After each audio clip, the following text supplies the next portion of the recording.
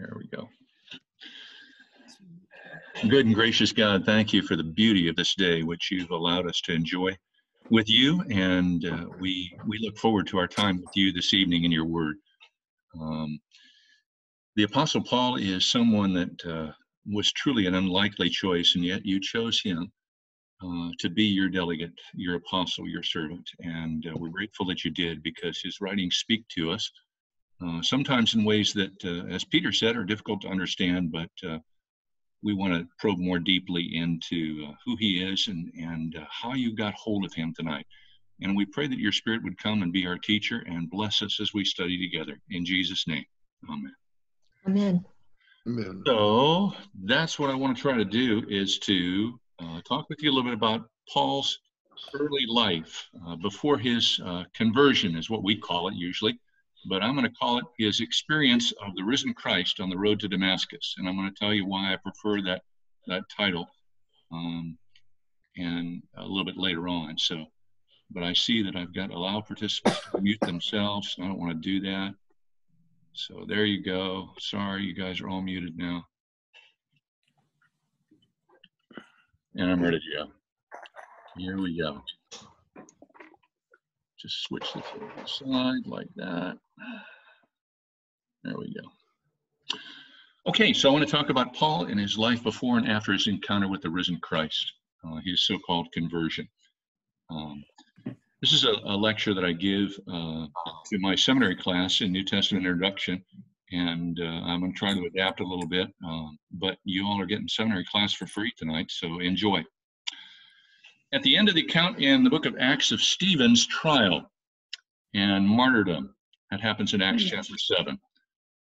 At the end of that, Luke introduces us to a person whose life and mission dominates the larger half, the second half of the book of Acts.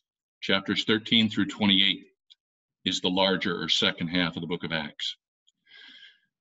This person's Jewish name, Luke tells us, was Saul. But we know him better by the name that came to him as a Roman citizen. It's his Roman cognomen. That's the Latin term for it.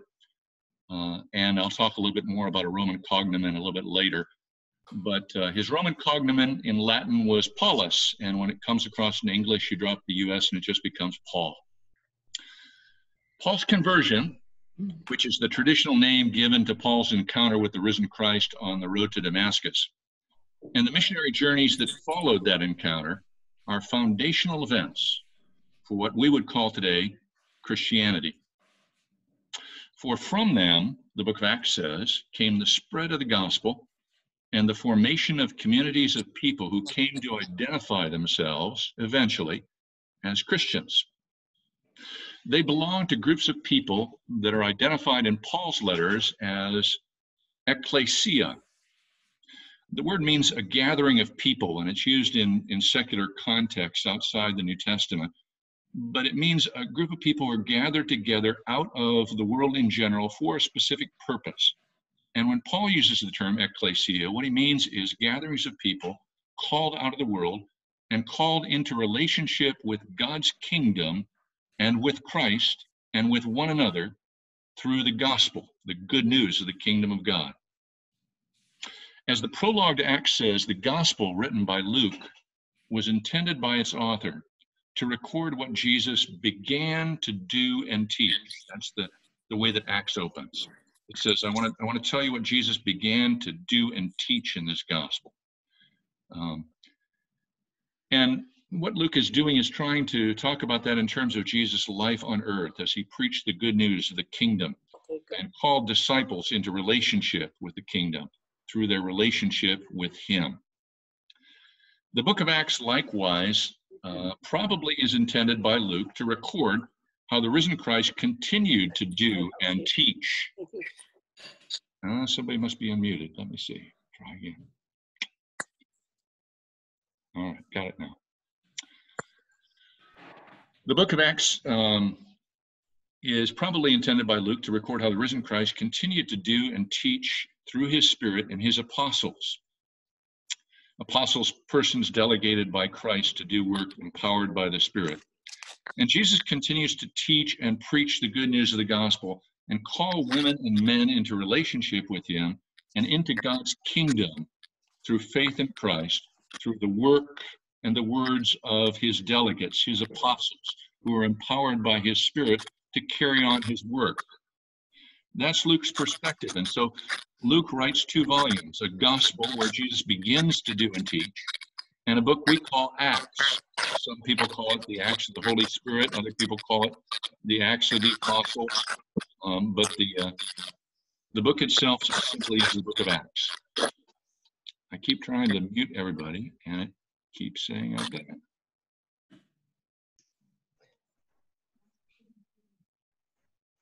Seems to be saying that you're trying to unmute us, the notification I'm getting. Yeah, what I've got on my screen says current and new participants will be muted, and I say yes to that. And it does it for a while. I guess somebody new must have signed on. That maybe that interrupted the whole thing. I don't know. Yes, ma'am. Carolyn asked if I was still recording, being a good wife. So let me tell you a little bit about Saul's early life. And I'm going to do it in 2 parts. First of all, I'm going to look at the evidence of Acts. In the book of Acts, Luke gives us 2 brief glances back at Saul's early life before writing about his experience on the road to Damascus. And those 2 brief experiences are what I want to look at. The first one comes in Acts chapter 8 and verse 1. And there we learn that Paul was present at the stoning of Stephen. And we can infer from that he was present at Stephen's trial, most probably present at the trial that preceded the stoning, and that Saul heard Stephen's speech, the one that Luke records in Acts chapter 7. The second glance back at Saul's early life in the book of Acts is in Acts chapter 9 and verses 1 and 2, where we learn that after the stoning of Stephen, Paul was involved as someone who Luke records as breathing threats and murder against the disciples of the Lord. Now, both of those texts in Acts are seeking to demonstrate to us, when we read them, Saul's state of mind by giving us brief vignettes of Saul and portraying him as a young man intensely loyal to Judaism. And the 3 pillars of Judaism in the first century all begin with the letter T when you translate them into English. Torah, the law, the temple, and the traditions of Judaism that emerge out of the law. Torah, temple, and tradition define first century Judaism. Saul in the book of Acts is portrayed to us as someone, before and after his conversion for that matter, who is intensely loyal to Torah, temple, and tradition, but his understanding of that loyalty changes after his encounter on the road to Damascus with the risen Christ. So these 3 things, Torah, temple, and tradition, are identification marks of first century Judaism before Christ came and preached, and now must be reinterpreted in terms of their significance in relationship to Christ as the Son of God and his preaching of the good news of the kingdom, which is the gospel. And it is that process of reinterpretation or fulfillment or completion that we call the change from old covenant to new covenant. But it is really one covenant. It's not leaving aside the old to pick up the new, not setting aside the old to begin something new, but completing something that was begun in the old and is fulfilled in the new. To Saul and to many other Jews in and outside Jerusalem, to say this, that the Son of God had come into the world and begun what they would have considered to be the end of time fulfillment of the old covenant in the Messianic age, that would have been tantamount to blasphemy. And that is what led to Jesus' crucifixion, where God marked him out as, in Saul's mind, not Messiah, but as one who had been cursed by God.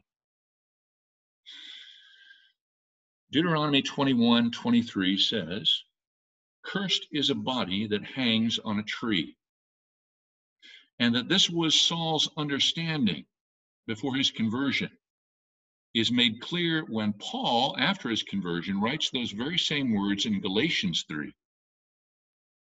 By the time Paul writes them in Galatians, though, he has come to understand the curse refers to the curse not upon Jesus by God, but for our sins that Jesus willingly bore.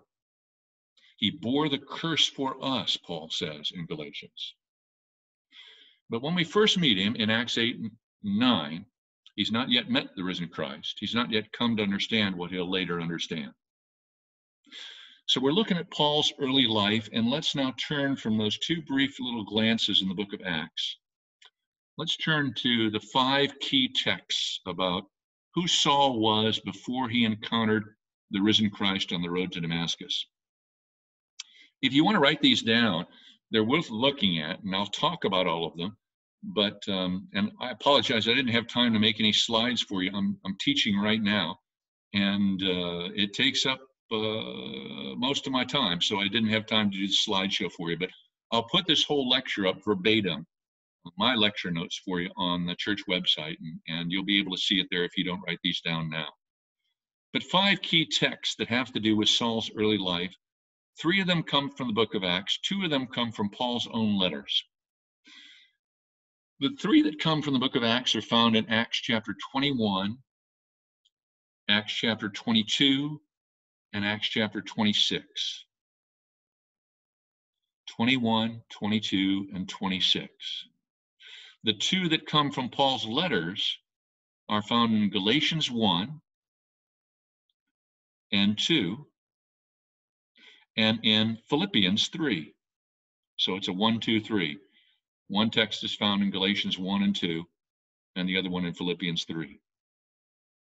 These are the 5 key texts that tell us something about Saul's life before he was converted, as traditionally said. So let me run through them with you, and let's see what we find out.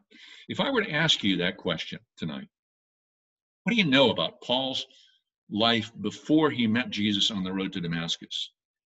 My experience doing that with folks in churches and even in seminary classes is pretty much blank stares. But there's actually quite a bit that we know about Saul before he met Christ on the road to Damascus. So let me run through it with you. According to Acts 22 and verse 3, Saul was born in a city called Tarsus, which at the time of his birth, probably around 8 to 10 AD, was part of the Roman province of Cilicia, it was called. And the province of Cilicia had been under Roman rule for around 70 years by the time Saul was born. During the whole of his lifetime, the city of Tarsus, Saul's birthplace, was the provincial capital, and it was one of the leading cities. Its status derived first from its commercial importance. And bear with me, you're probably thinking, what in the world is it going to have to do with Saul? Hang in there, you'll see. Tarsus had a prime location. It was on a river, on the Sindus River. It was about 30 miles south of a major mountain pass.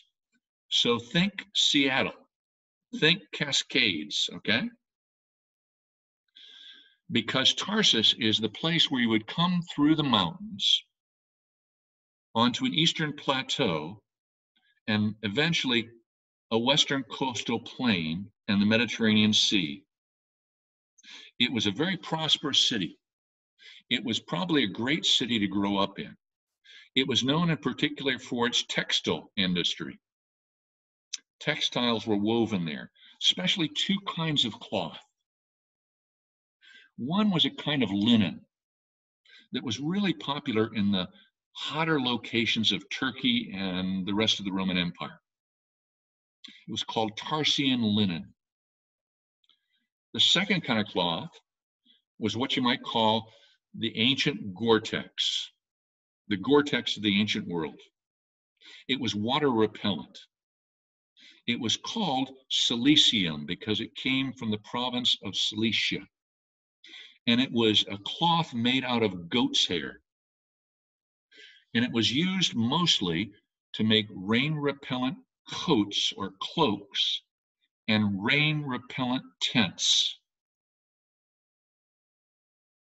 Remember, Paul was a tent maker? Hang on to that. Tarsus also had a reputation for itself as a city where education was highly prized, where forms of Greco-Roman culture flourished. Saul speaks to a Roman tribune who rescues him from a mob who's about to stone him in the temple in Acts chapter 21. And he tells the Roman where he's from. Tarsus, he says. It is no mean city. It is no podunk little town.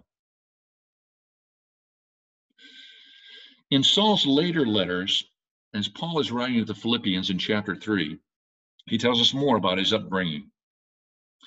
He was born of Jewish parents who were members of the tribe of Benjamin. And that explains his Hebrew name. Because if you know your Old Testament, you know that Saul is Israel's first king, and he's a member of the tribe of Benjamin. So if you're an American and you name your son George, maybe you name him after the first president of the United States. But Saul's parents named him for the first king of Israel, who just happened to come from the tribe that his parents belonged to, the tribe of Benjamin. So Saul's first name was his Hebrew name, Saul. His second name would have been the name of his tribe, Saul of Benjamin. His third name was his Roman cognomen. His Roman cognomen. And it has to do with the fact that Paul and his family before him were Roman citizens. Not everybody got a Roman cognomen. You had to be a Roman citizen to get a Roman cognomen. At the end of the speech in the temple that I told you about a moment ago, Paul is taken out of the temple courts into the Roman barracks that are part of the Antonia fortress in the corner of the temple. They're barracks for Roman troops who are charged with preserving order in the temple. And the Romans intend to find out what this guy is all about and why all the other Jews are so upset with him in the temple. And the way they're going to do it is they're going to flog him. They're going to scourge him as Jesus was scourged until he tells them the truth about why everyone is so angry at him. And this is the way that Acts tells the story. This is Acts 22, beginning in verse 25. But when they had tied him up with thongs to the pole where he would be scourged, Paul said to the centurion who was standing by, "Is it legal for you to flog a Roman citizen who's uncondemned?" When the centurion heard that, he went to the tribune, the guy in charge of the forces in the Antonia fortress. And the tribune came and asked Paul personally, "Tell me the truth. Are you really a Roman citizen?" And he said, "Yes." And the tribune answered to test him, "It cost me a large sum of money to get my citizenship." And it truly was a test, because he probably asked and told Paul that information, expecting Paul to say, "I did the same thing." That would have been the wrong answer. But Paul said instead, "I didn't buy my citizenship. I was born a citizen." And immediately, Luke says, those who were about to examine him by scourging drew back from him. And the tribune also became afraid, for he realized that Paul was a Roman citizen and that he had bound him. Now, how the right of citizenship had been obtained by Saul's family before he was born, we don't know, but we can speculate.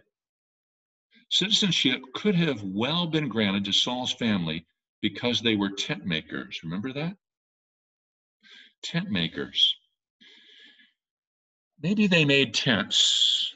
We know this happened. And in gratitude for their service in donating the tents to the Roman army, they were granted Roman citizenship. It would have been worth more than what the Roman army would have paid them in money. What we do know is that Saul's Roman citizenship was something that he highly valued, that his privileges and protections were something he called on during his missionary journeys and his imprisonments and his trials. In addition, with his citizenship, he'd also acquired his Roman cognomen, his third name. Saul is his first name. Of Benjamin, the tribal name is his second name. It's his family name. A tribe is a family, a big extended family. Saul of Benjamin. And his Roman cognomen is Paulus. The privileges and protections of Roman citizenship had been laid down in a series of Roman laws dating back to the formation of the Roman Republic, all the way back to 509 BC. They included, among other things, the right to an impartial and public trial for any Roman citizen accused of a crime. That's a right that Paul makes use of in Acts 16 when he arrives in Philippi. It's also a right that he makes use of in Acts 18 when he arrives in Corinth. So that's one right that you got as a result of being a Roman citizen. Sometimes I hear people talk about the fact that there are no rights in the New Testament. But Paul certainly would have disagreed with that and said quickly, I'm a Roman citizen, and my rights serve me well in God's providence. Here's another right that belonged to a Roman citizen. Exemption from certain dishonoring or humiliating forms of punishment. It's a right that Paul makes use of in the text I just read to you from Acts 22, right before he's scourged. That's why the tribune comes when he hears that a Roman citizen is about to be scourged. Roman citizens were not allowed to be humiliated that way. A third right that Paul makes use of is protection against summary execution and mob violence. Roman citizens had the right to request protection, and Paul does this in Ephesus, for example. Now, there's another interesting fact that you learn from about Paul's early upbringing as Saul. This comes from Philippians chapter 3:6, where Paul describes himself as a Hebrew born of Hebrews. F.F. Bruce is a noted New Testament scholar. He points out that both Luke and Paul reserve the word Hebrew for conservative Hebrew or Aramaic-speaking Jews. And it would have been contrasted with Hellenistic or Greek-speaking Jews in the diaspora. They would have been more in the majority. People who hung on to their Hebrew would have been rare. Bruce says, and I'm going to quote now for you, the distinction was cultural as well as linguistic. Hebrews attended synagogues where the service was conducted largely, if not wholly, in Hebrew. Their children were taught Hebrew. Hellenists, who were in the majority in the diaspora, spoke Greek. They attended synagogues where the scriptures were read and prayers were recited in Greek. Their children, though learning some Hebrew, probably never became fluent in it, and mostly spoke and learned their lessons from the Septuagint, the Greek translation of what we call today the Hebrew Bible. In the dispersion, the Hellenists were the majority of resident Jews, the Hebrews either recent immigrants from Israel, or more likely in Paul's case, members of families which made a special point of preserving their Hebrew ways. That's the end of Bruce's quote. So it's likely, what he's saying is, it's likely that Paul was brought up by conservative Jews, conservative Jewish parents, and they sought for their son a real knowledge and loyalty to the three pillars of Judaism in the first century: the Torah, the temple, the tradition. As far as we know, Paul had no brothers, but did you know he had a sister? She's mentioned in Acts 23 and verse 16. You can look it up later on.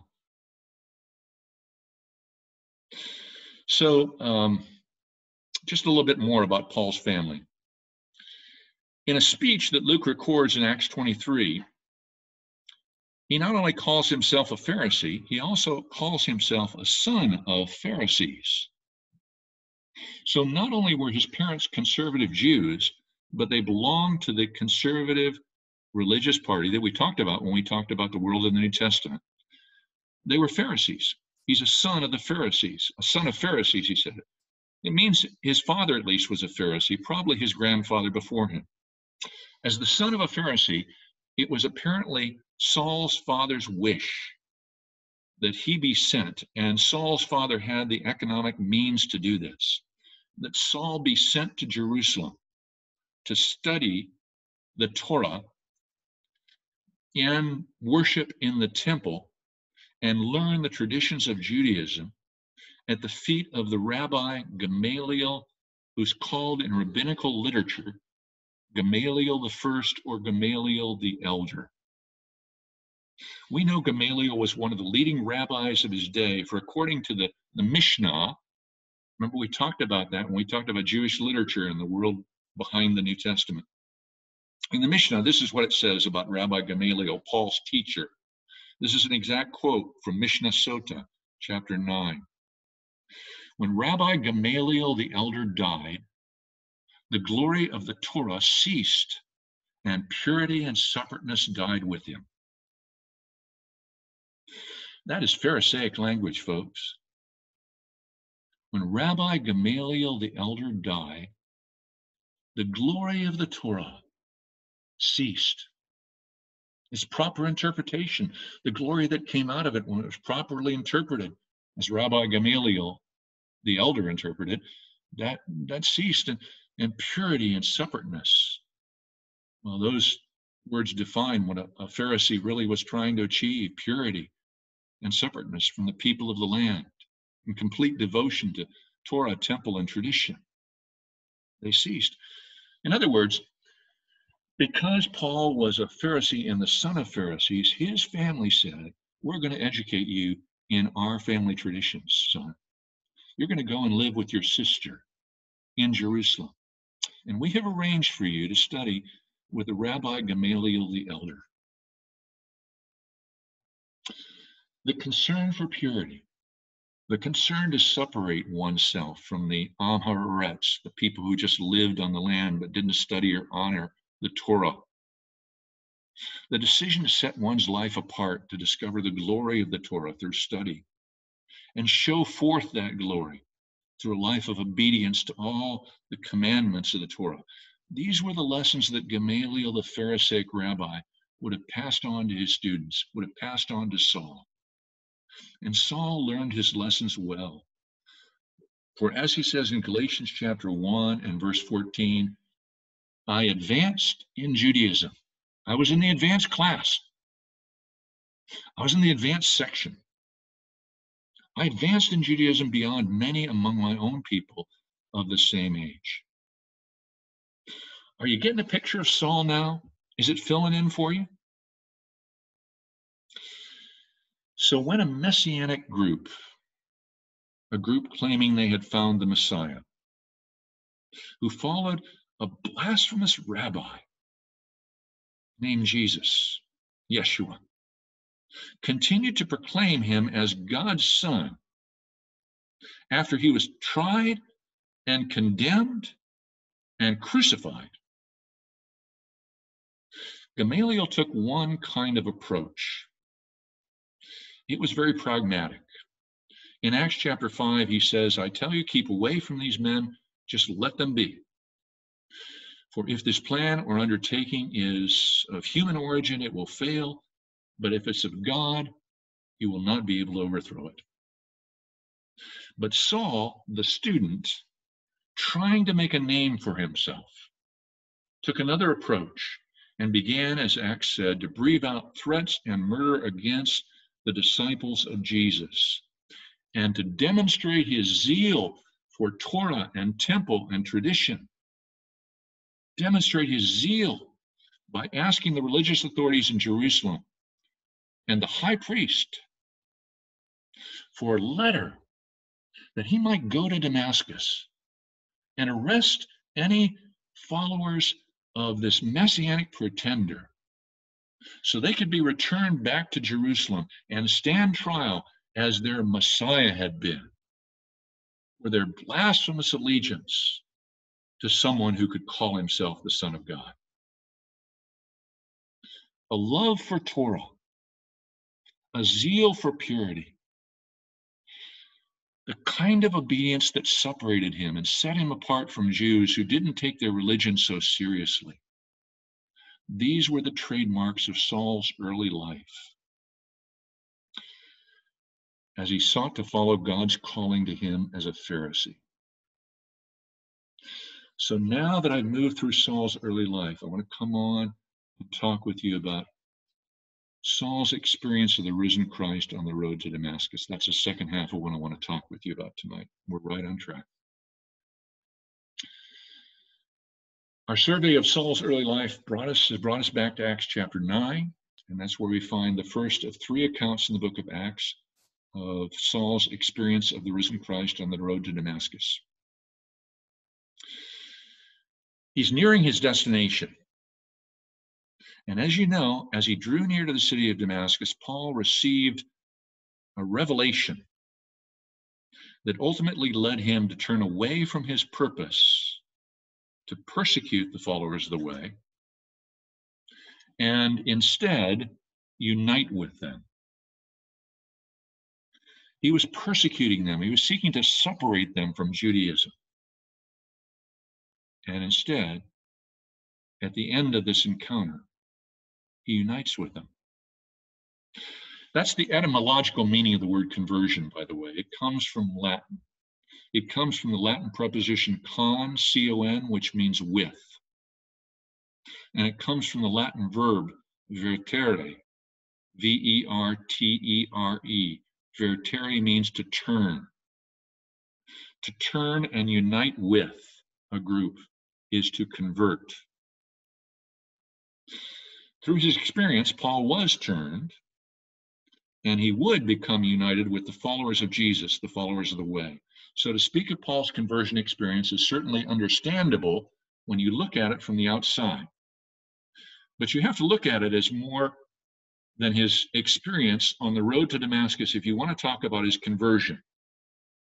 You have to talk about it not only in terms of what he experienced on the road to Damascus, you have to talk about it in terms of its ultimate result. Remember, Paul's conversion in Acts chapter 9 is not completed until after Ananias, who is a resident of the city of Damascus and a Christ follower, is called by the Lord to go and lay hands on Saul and speak with him.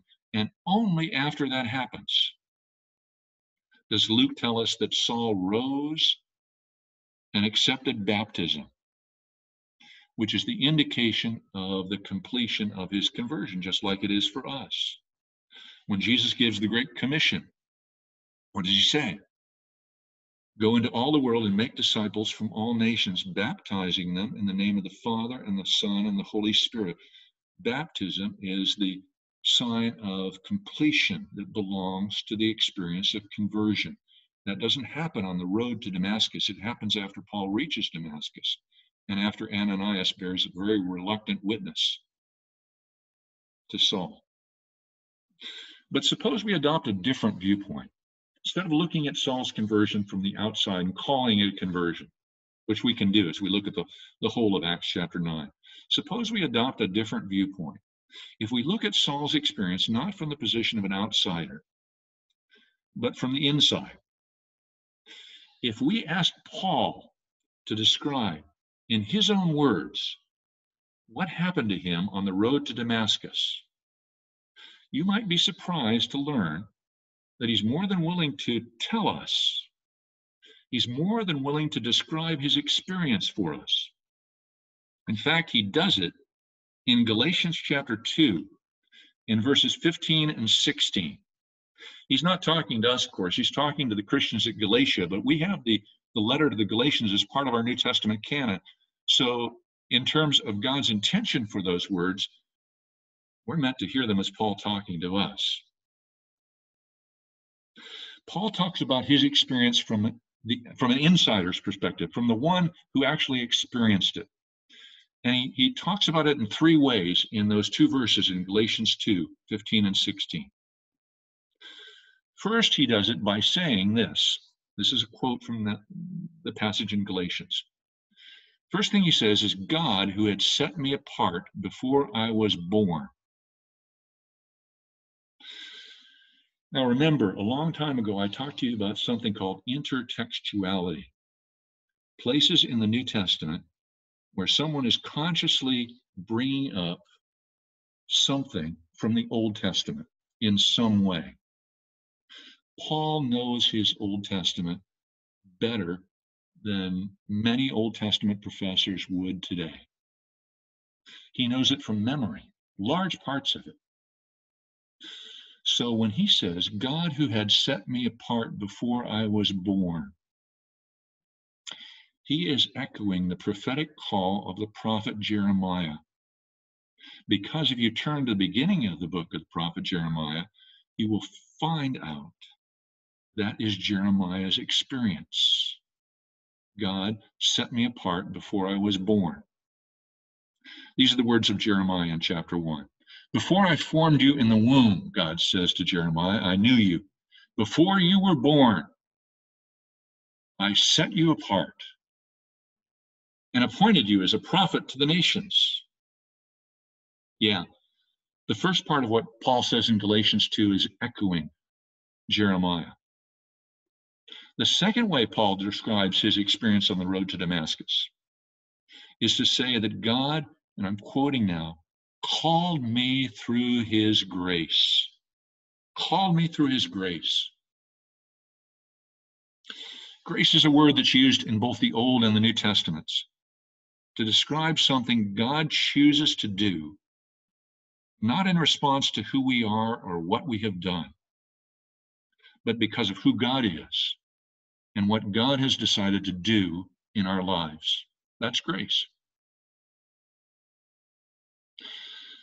The third way Paul describes his experience in Galatians 2, it's an experience of being set apart. And it's an experience that was planned for me, Paul says, before I was born. That's the first way he describes it.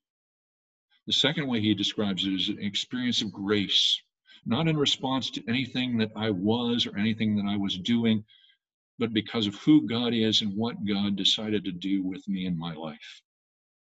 And the third way that Paul describes his experience is to say that God was pleased to reveal his Son, and most English translations say to me. But the Greek that stands behind the English can mean to me, but much more often in terms of its use would mean in me. So Paul would be saying, God was pleased to reveal his Son in me. The word reveal means to unveil. Remember, we talked about that when we talked about the book of Revelation. Reveal means to take the veil off something.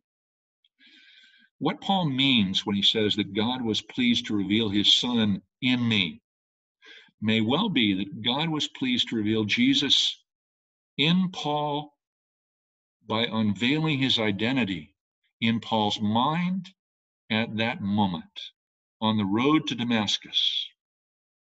And then in Paul further, as for 3 days he fasted after he reached Damascus. And finally in Paul, as Ananias came to him, laid hands on him, and the scales fell off Paul's eyes. In other words, what Paul may be trying to say is that God's unveiling of the identity of his Son and the way in which Paul came into relationship with God through faith in Jesus Christ was a process, not a single event.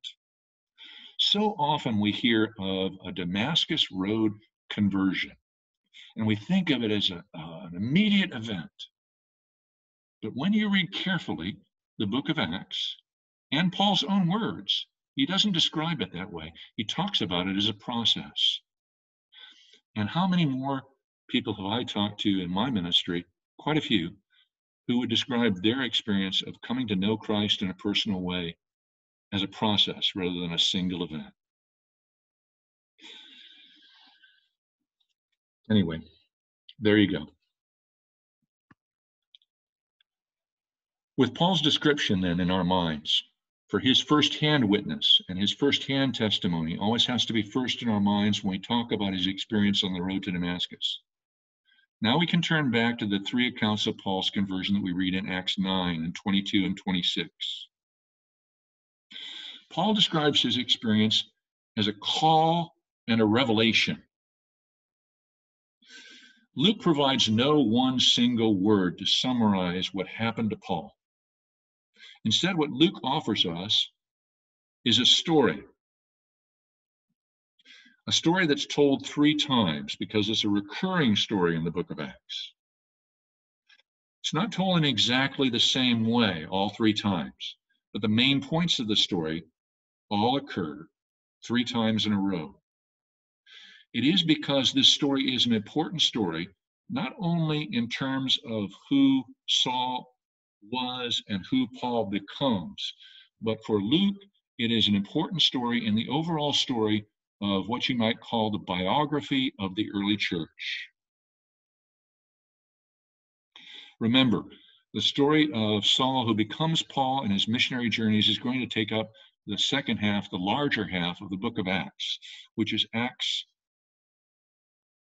story of the emergence of the early church.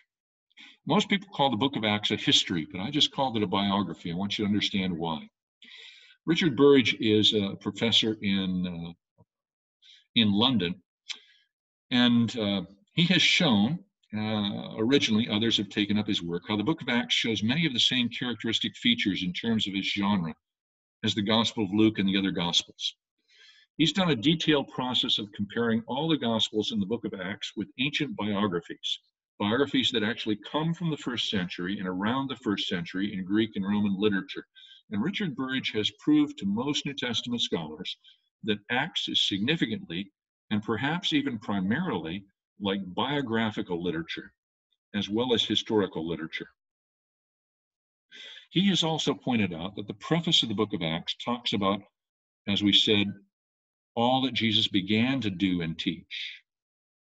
And he has suggested to the New Testament community of scholars that for Luke, the two-part work that Luke writes, that we call the Gospel of Luke and the book of Acts, form one biography of Jesus, indicating both his earthly acts in his incarnation and his acts as the risen Lord through the Spirit and his delegates who are called apostles, those to whom he appears after his resurrection and to whom he delegates the task of proclaiming the gospel. So with that in mind, let's look at the story in Acts chapter 9. Luke introduces the story of Paul's experience on the road to Damascus in verses 1 and 2. We've already talked about most of what those verses say. When you compare this introduction in Acts 9 with the other two accounts in Acts of Paul speaking about his experience, you can see that Acts 9 is the primary one. The other two are introduced in ways that are appropriate to their different contexts, the situation in which they occur. In Acts 22, Paul is speaking to a Jewish audience, so he begins by rehearsing for them his Jewish background. He says in Acts 22, I'm a Jew, born in Tarsus in Cilicia, brought up in the city of Jerusalem at the feet of Gamaliel, educated strictly according to our ancestral law, yada, yada, yada. In Acts 26, speaking before a Hellenized Jewish king, Agrippa, empowered by the Gentile Roman Empire, Paul begins his account of his conversion with a deferential prologue, recognizing Agrippa's knowledge of the customs and controversies of Judaism. But the two later accounts in Acts come together and align with the narrative story in Acts 9, which is the primary story in Luke and in the book of Acts of Paul's conversion. So let's look into it. Luke speaks first of how Saul is going to Damascus, and suddenly a light from heaven flashed around him. Each of those phrases deserves a little bit of reflection. The light from heaven is especially associated with the presence of God in the Old Testament, in the Psalms, in Isaiah, even in the creation account of Genesis. It's also associated with the presence of God in the New Testament. as, for example, at the time of Jesus' birth.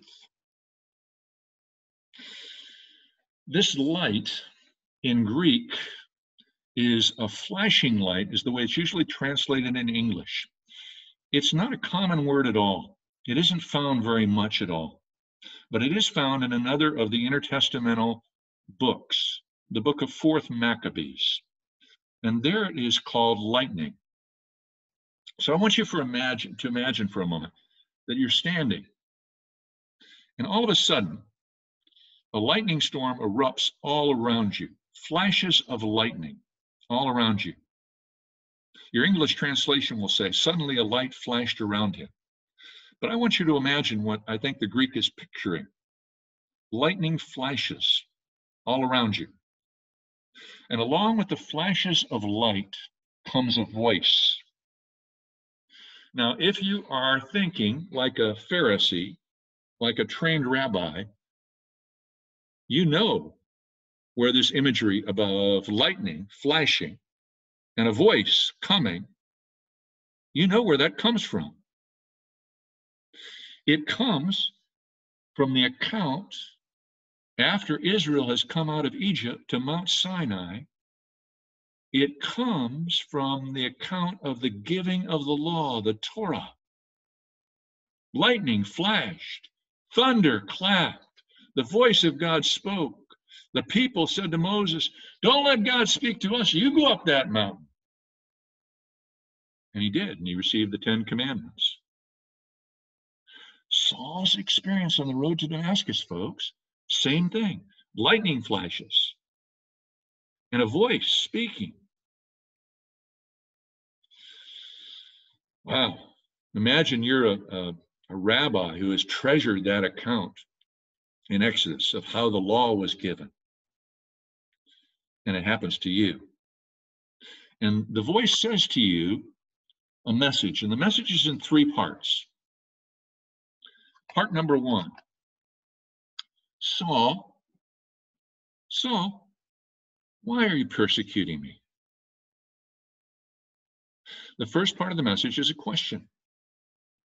In the question, as we'll see in a minute, are the seeds of some theological ideas that are foundational to Pauline theology when they're joined with the second part of Jesus' response. But for now, it's worthwhile to notice the question does 2 things.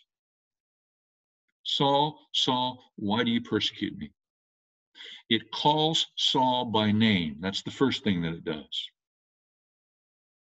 And the second thing that it does, it prompts Saul to ask a question. Who are you, Lord? That's a logical question because Saul recognizes the voice that's speaking to him. There's more. The voice which calls Saul by name. Again, you got to think like you're a Jewish rabbi, like you know your Old Testament really well, and I know all of you do. Samuel. And Samuel got up and went to Eli. He said, you called me, Eli. And Eli said, no, I didn't call you, Samuel. Go back and go to sleep. And he tried, but the voice spoke to him again, called his name. Samuel. He got up and went to Eli. And Eli perceived that the Lord was calling Samuel. He said, go back, Samuel. When the voice speaks to you again, say these words, speak, Lord, for your servant is listening.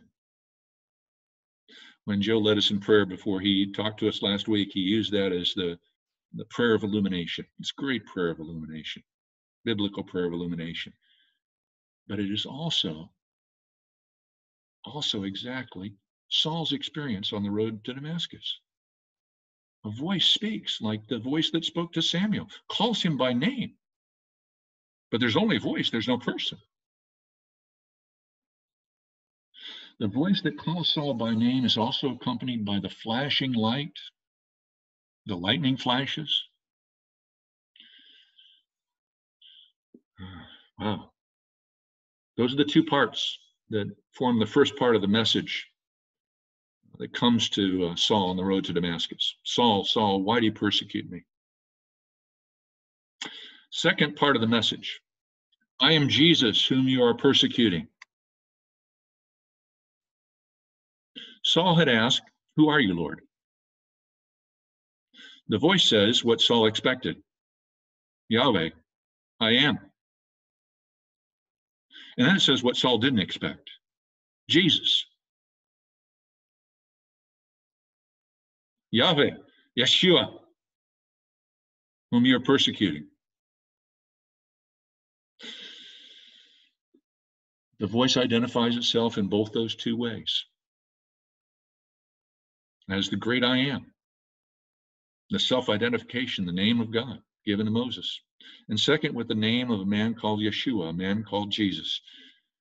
And when those two names come together in one simple sentence, the significance of identifying the Lord with Jesus becomes a reality for Paul, begins to become a reality for Paul.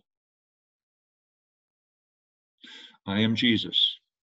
In those words, Saul recognizes for the first time that there is an identity, a union, a unity between the Lord revealed in the law and the prophets and a man called Yeshua, Jesus. For the first time, Paul is presented with the union between those two, with the knowledge that Jesus is indeed the Mashiach, the Son of God. Up until this moment, Paul had been thinking of Jesus as clearly, apparently, self-evidently, a messianic pretender. Now he sees and hears that Jesus, who was rejected by the Jewish authorities in Jerusalem and the high priest and put to death, has been exalted by Yahweh and can display the same kind of divine power and use the divine name and appear and speak in the same way as the Lord spoke to Moses and the Lord spoke to Samuel, as the Lord spoke to the one who gave the law and the second great prophet of Israel. This is the way Paul will later tell the Galatians that God was pleased to reveal his Son in me. This revelation, this unveiling of Jesus' identity, stands at the center of Pauline theology. In Philippians 2, Paul will conclude what is the earliest confession of the New Testament about Christ by saying, at the name of Jesus, every knee should bend in heaven and on earth and under the earth, and every tongue should confess that Jesus, Messiah, is Lord to the glory of God the Father. Now let's turn to another point. At the moment Jesus says to him, I'm Jesus whom you're persecuting, Saul was, of course, not persecuting Jesus. He was not. Jesus was no longer alive. He was no longer incarnate. How could Saul persecute Jesus? Saul was persecuting Jesus' followers. And the voice of the risen Christ implies there's the closest possible identification between the followers of Jesus that Paul was persecuting and the risen Christ. Don't read past that too quickly. The closest possible identification between Jesus and his followers. Jesus identifies himself with you and me. They are part of who I am. They're part of my body, is the way Paul will theologize it in 1 Corinthians. Paul will also talk later about being in Christ, Christian believers being in Christ, living in complete union with Christ. Not as a result of what we do, but by grace, because Christ chooses to live in us through the presence of his Spirit. There's a wonderful Korean professor of New Testament at Fuller Theological Seminary, and he's still teaching. His name is Soyun Kim. He wrote a book that grew out of his doctoral thesis called The Origin of Paul's Gospel. And in the book, what he said is that the idea of a real and intimate union of Jesus with Paul and other Christian believers begins with these words of Jesus. and with Paul's experience on the road to Damascus. The whole of Paul's ecclesiology, his understanding of what the church is, his understanding of who we are as believers, grows out of this experience for him. And what he says to us when we understand it is something we need to deeply understand. We are in Christ, and Christ is in us. I don't know how often you let that thought pass through your mind, but Paul let it pass through his mind quite a lot. It transformed him. We are Jesus' hands and feet in mission. We are the people whom Jesus said, go into all the world and make disciples of all nations. We are the people to do the baptizing. We are the people to do the teaching, all that he commanded. Jesus' words revealed to Saul at that moment that Jesus was indeed Lord. He unveiled what that meant. And those words would continue to reverberate in his mind and out of his mind in his letters as he grew in his understanding with the help of the Holy Spirit, and as he developed what we've come to call Pauline theology. In 1 Corinthians, Paul talks not only about believers as being in Christ individually and collectively, he also talks about the community of believers as the body of Christ. There's one more thing that Jesus says to Paul on the road to Damascus. You will be told what you are to do. There's every reason to believe that Saul understood these words as a divine call, like the call of Moses, like the call of an Old Testament prophet. You will be told what you are to do. Jeremiah, I want you to go down to the potter's house. It was Jeremiah's call. The voice said to Paul, I'm going to tell you something, and you're going to do it for me. You'll be told what you are to do. Paul, in fact, defends his apostleship when he is questioned on the basis of two facts. When you join them together, they validate his apostleship. One, he has experienced the risen Christ. Two, he has been called by the risen Christ as a delegate to act in Christ's place and do what Jesus tells him he is supposed to do. The commission is communicated in an open-ended way. You'll be told what you are to do. But Paul's words in Galatians leave us in no doubt. Paul was commissioned, as Galatians says, so that I might proclaim, that's a direct quote, so that I might proclaim Jesus as God's Son among the Gentiles.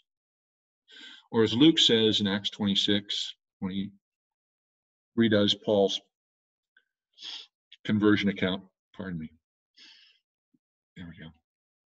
Paul, speaking to Agrippa, is recounting his conversion and recounting what Jesus says to him. And in the account in Acts 26 is a fuller version. I've appeared to you for this purpose, Jesus says to Paul, to appoint you to serve and testify to the things which you have seen me and to those in which I will appear to you. I will rescue you from your people and from the Gentiles to whom I am sending you, to open their eyes so they may turn from darkness to light and from the power of Satan to God, so they may receive forgiveness of sins and a place among those who are sanctified by faith in me. Friends, that's Paul just taking Jesus' words. You'll be told what you are to do. And in Acts 26, toward the end of his public ministry, after he's made 3 missionary journeys and been arrested in Jerusalem and is standing before Agrippa, he understands now what Jesus meant when he says, you'll be told what you are to do. And he understands what Jesus' delegation of him has produced in his life. Each of you, like me, belong to Christ. We call ourselves servants. And we need to think about what Christ is calling us to do in our lives. That's what it means to be a missional church. So with that, I'll close. It's about 2 minutes after 8, and I'll unmute you all and see what you'd like to talk about based on all that input. And again, I know it's a lot, and I'm sorry I don't have any cool slides, but I will put the whole thing up for you. And that should give you an opportunity to interact with it a little bit more fully. And of course, like Joe, like Tyler, like John, like Rich. We're all happy to interact with you if you want to email us afterwards and ask questions that occur to you. I know I'm speaking for all of us when I say that. Okay, here comes the unmute. You're live. Except for some people have themselves muted. Carol Sakovich, John Haberlin, and Helen Pat, you all have yourself, and Barbara Stark, you all have yourself, and Marge, you all have yourself muted. Larry and Marge.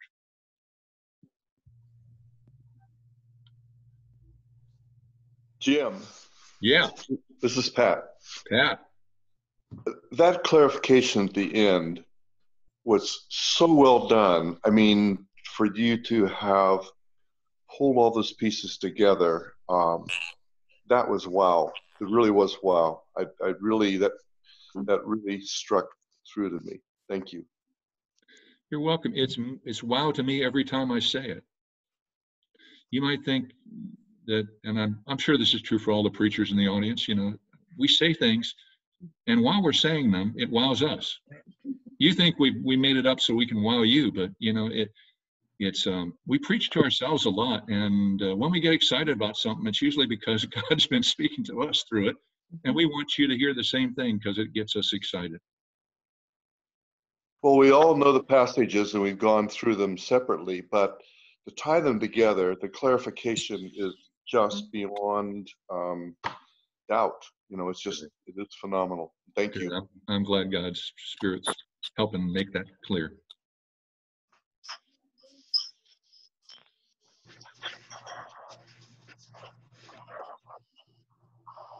Larry and Mark and John Haberlin, Barbara Stark, you got to unmute yourself.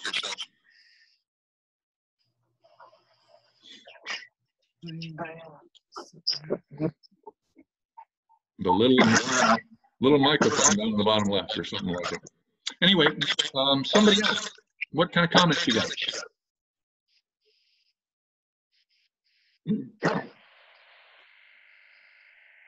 Tyler, was Soyoon Kim teaching when you were there? What's that? Was Soyoon Kim teaching when you were? Oh, yeah. I never had a class, unfortunately. But yeah, certainly know the name. Yeah. Very humble guy. Very. So many of the Korean Presbyterians are just so refreshing to listen to. In terms of their faith, he always was. Jim, I have a question. Okay. I was interested in what you were talking about, how the risen Christ connected himself with the body in those words talking about the persecution. Would you just talk more about that connection a little bit? Yeah, I think, you know, when Jesus says to Saul, I am Jesus, whom you are persecuting, we just kind of read right past that without thinking about it. And Saul is not persecuting Jesus. I mean, it's just flat out obvious. Jesus isn't there to persecute. Well, Paul is persecuting Jesus' people.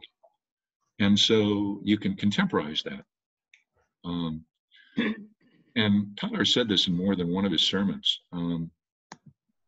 We believe in America that we're persecuted because we're in the minority now and no longer the denominational church of the 1950s.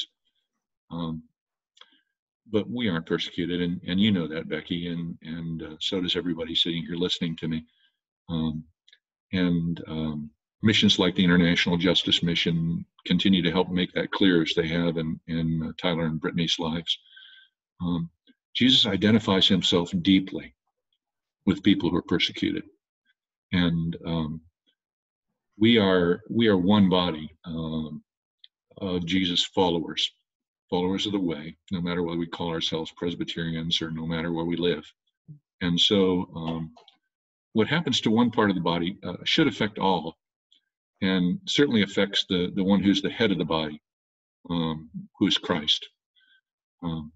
And we should identify with them. We should find ways in which we can pray and tangibly help and work for justice for them.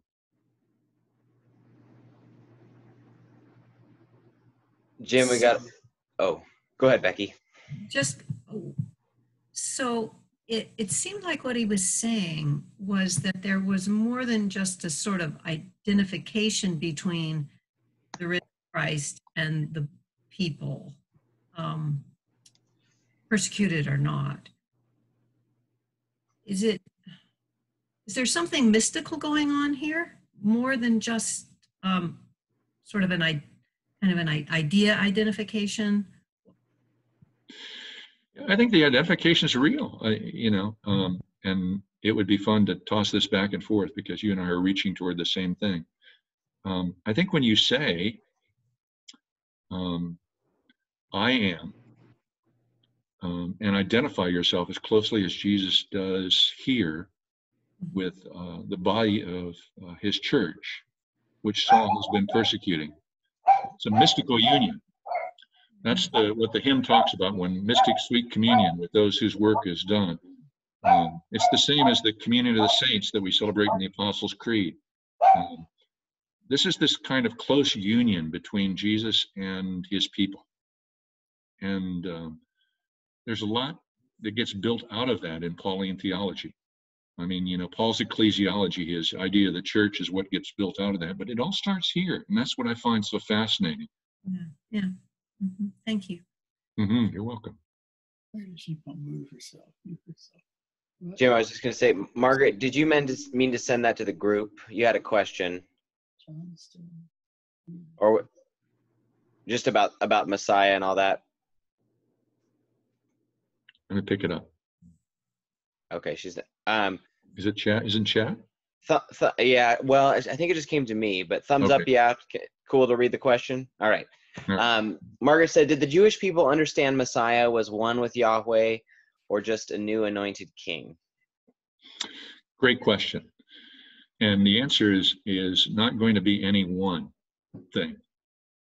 The ideas that were rolling around about the one that God would anoint ran the gamut, as far as we can tell, in the intertestamental period and in the first century. And really, so when Jesus comes along and allows himself to be identified in the middle of his public ministry by his disciples in a private setting as the Messiah, and then asks them to tell no one, this is called the Messianic secret. And the reason that he wants it kept secret is not because he doesn't want it to be known, but because ideas about the Messiah vary so widely among the Jews. For many, the Messiah was going to be a political force who would begin the remaking of not only Israel, but the whole of God's kingdom in a very earthy, very political way. Was he called the Son of God? Yeah. You can find references in the intertestamental literature that'll do that. Do they mean what we mean by Son of God? Do they mean divine? Not necessarily. Or maybe they did. Even though we got this literature, we don't have the people who wrote it to tell us exactly what they think it meant. So Messiah is a very, has a wide range of meanings. But I guarantee you, when Paul, the Jewish rabbi, heard Yahweh, I am, in the context of flashing lightning and a voice coming from heaven, like the lightning that flashed around Mount Sinai and the voice that came to Moses, he knew who was talking to him. And then the next thing is the word, the name of the person that you know, you're a student. You're not just, not just an ordinary Jew. You're someone who has studied the Torah. You know what it says. And you know beyond the shadow of a doubt. This is a messianic pretender. Deuteronomy 21 says, cursed be a body that hangs on a tree. And later on that Paul is going to understand that's true. It completes the meaning of Deuteronomy. It doesn't go against it. But his curse is not a curse that God lays upon him for who he is. It's a curse that God lays upon him in order that we might become his body. And that's really powerful. I mean, you know, wow. Think about the completion of the Old Testament like that. Think about fulfillment like that. And go back and read Matthew's fulfillment quotations. We think, oh, isn't that great? You know, prophecy was fulfilled, you know, and what they were looking forward to in the future. But let those things speak to you as they would have spoken to those people, as they would have spoken to Paul, and see how it would have changed around. And I don't know, it's like when something comes clear to you and it changes, it just transforms the way you've been thinking about something. That's what happened to Paul. Yeah, Joe, you need to unmute yourself.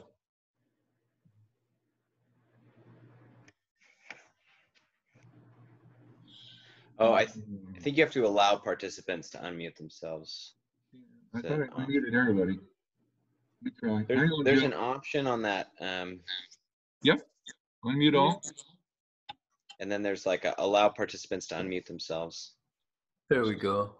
There we go. All right. So real quick, there's libraries full of discussions and theories about who Theophilus is. You know, is he a God lover in general? Is he real God? Is he this or is he that? Just what's your best shot at who Theophilus is? Oh, you've just given it. You know, it really is going to be impossible to say whether it's an individual or whether it's a written. I was hoping you'd finally clarify. Yeah, no, can't do it for you. Can't do it for you. Oh, nuts. It might be, you know, it might not be an even or. And I know. There's might be both 7 theories on that one too. Yeah, that's right.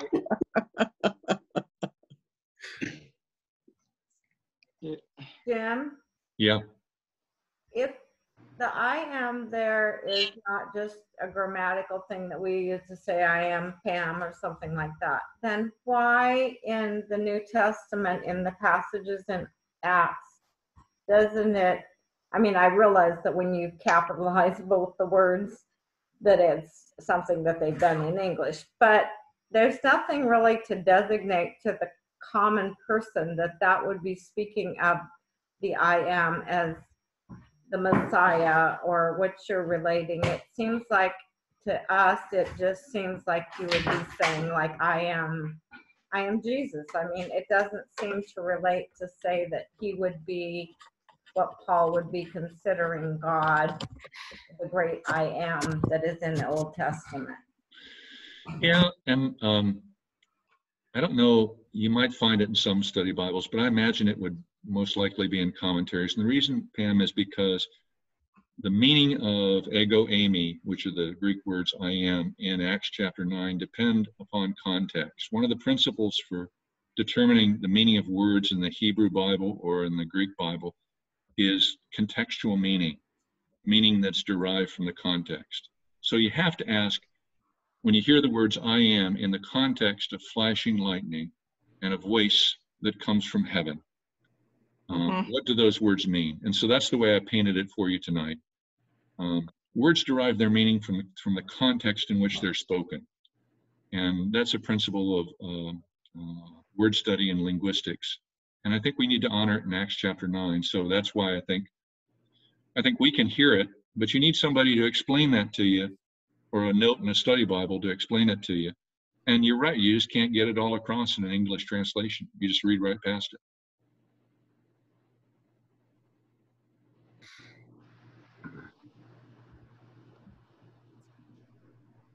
This is great interaction. Thank you. So to really understand Paul's conversion, you'd really have to go into his further relationships with Cornelius and... Yeah, you know, Pam, you've got this fellow who knows Greek sitting right there next to you again. Let me work with you a little bit. Were you two study partners when you learned Greek, John? No, I learned Greek in college. Okay. Yeah, and then yeah. I know so many people who have spouses, and all they've done is teach the spouse the Greek alphabet, so they can look at the word and pronounce it, and that's the way they learn vocabulary. Yeah, no, she has heard too many sermons where I tend to refer to Greek every once in a while, for those who know me. Yeah. But you see, ego eimi, it's used a lot, and it means it doesn't mean anything special.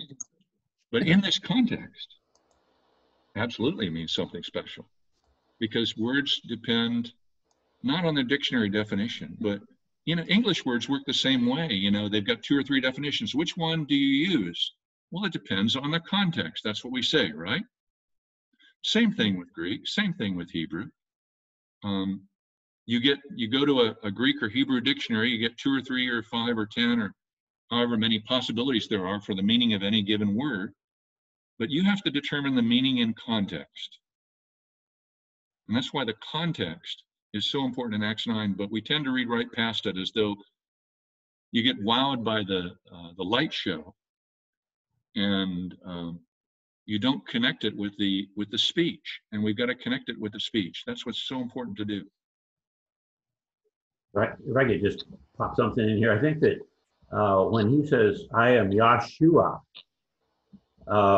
that's powerful, because if you were any sort of a Hebrew, you would understand that Yah is Yahweh and Shua is salvation. So when he says, "I am Yahshua," he is identifying that he is salvation.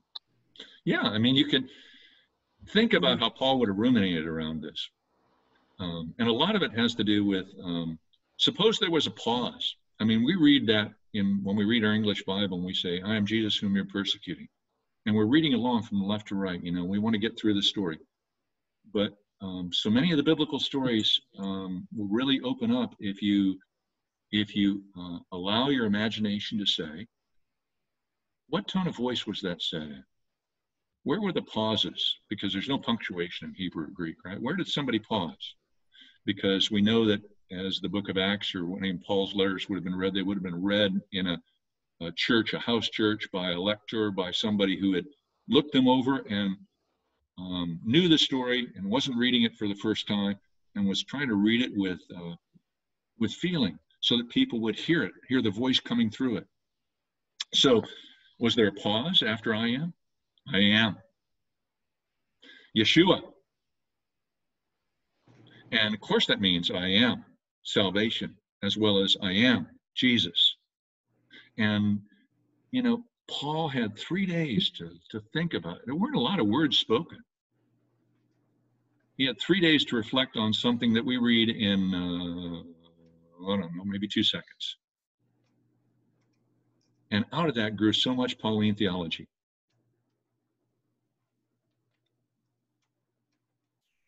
So Jim, I appreciated all of the background you gave on Saul before he became Paul. Mm-hmm. So I liked all of that, but I was wondering, since all of the studies that he did, he was never like ordained as a rabbi, but he was qualified to be one, right? Yeah, and there's really no such thing as ordination, Myrna. It is to become a rabbi, you need to become the disciple of a rabbi. And when the rabbi says you're a rabbi, you're a rabbi. Oh. It actually is a whole lot like PhD studies. Because the end of your PhD study, after you've done your thesis, you have what's called an oral exam. And there are 3 rabbis sitting in there. I had one woman rabbi from Cambridge and 2 men rabbis from the University of Nottingham. And they asked me a whole bunch of questions, sent me out in the hall for too long a time, longest minutes of my life, called me back in and said, "You're a rabbi." You've got a PhD, Yeah. But that's kind of the way it was done. Okay. Yeah. It's not like we think of ordination with laying on of hands and everything when you see somebody called to the minister in a church. And that's a great question to ask, because that's what everybody would normally think. Exactly right. What you said, and hopefully I've been able to help you see it a different way. Yeah, thank you. Yeah, you're welcome.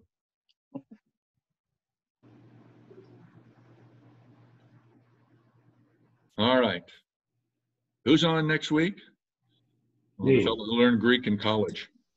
John Haberlin's going to talk about Mark and Barnabas, because after this conversion, Paul hooks up with a couple of characters, and they become really important. And John said, I gave him the whole book of Acts and said, what would you like to talk about? And he said, I would love to talk about Mark and Barnabas. So I know you're going to be blessed by what he has to share next week. So be sure to tune in for the next section of Acts. And I've been able to get Bill Kettering to contribute to our study of the book of Acts. And he's going to do something on the Apostolic Council and James and the relationship between Christianity and Judaism. And he's going to do the 4th week. There's the 5th week, the 5th Monday in this month. And so I haven't got the 5th Monday lined up yet. And I'll work on that. We'll get it done. Hey, we've got a pastor. I'm sorry, Dan. Say it again. I'm teasing Tyler. We've got a pastor. He can, Oh, yeah. Well, I said to him when we started this, I said, please, whenever you want to contribute and you get the say on this, and but I don't want to add something more to what you're already doing unless you want it to be added. So I let him call the shots on that. Just teasing him. Thank you, everybody. Thank you, Jim. You're welcome. Thank you, Jim. Okay. I'll stop the recording.